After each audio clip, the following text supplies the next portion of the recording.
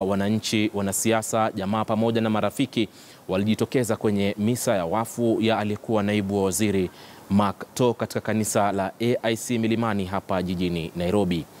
Wote walimsifu kwa kuwa mcheshi, mkakamavu na mwenye maarifa maishani. Anatarajiwa kuzikwa nyumbani kwake Kapseret katika kaunti ya Uasin Gishu hapo siku ya Jumatatu, ingawa mahakama moja huko Eldoret imeagiza shughuli hiyo kusitishwa jioni hii. Mark na Maswa anaarifu zaidi.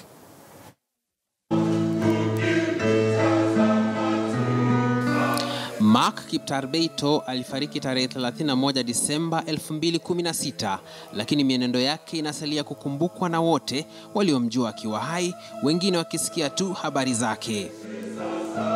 You would actually find a minister driving to Mark's home or calling him to say, wewe ende huko kwanza unizungumuzie, alafu niambie kama sasa mambo ni mazuri ndio nipige simu nikuje huko.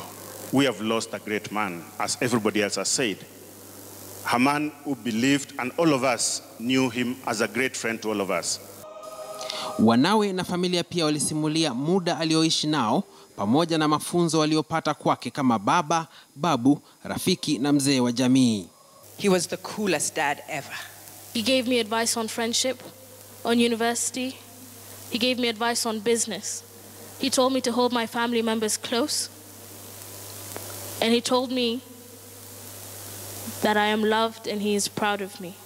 Licha ya kuanza kama raia wa kawaida, nyota na talanta za zilishamiri kiasi kwamba akawa mwenyekiti wa bodi za mashirika kama Londro East Africa, Standard Newspapers na KTN, shirika la KFA, na pia kuwa mpatanishi kwenye mizozo mataifa kama Mozambique, Congo DRC na Sudan Kusini. Everything he did was dramatic, it was humorous, it was exceptional, and it was special. He would advise me about my time in the public service. He would advise me about my time when I exited the public service acrimoniously. He would advise me about the time when he heard that I was venturing into political office. Safari ya mwisho ya mwenda zake itakuwa hapo Jumapili, mwili wake kusafirishwa hadi shambani mwake Kapseret, kaunti ya Uasin Gishu, tayari kwa mazishi hapo Jumatatu. Hata hivyo, mahakama moja mjini Eldoret imesimamisha mazishi hayo hadi kiini cha kifo chake kibainishwe.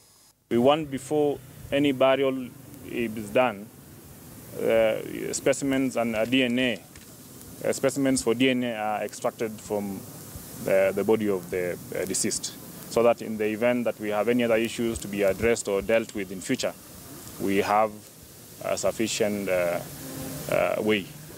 Mark na Maswa, Dira ya Wiki.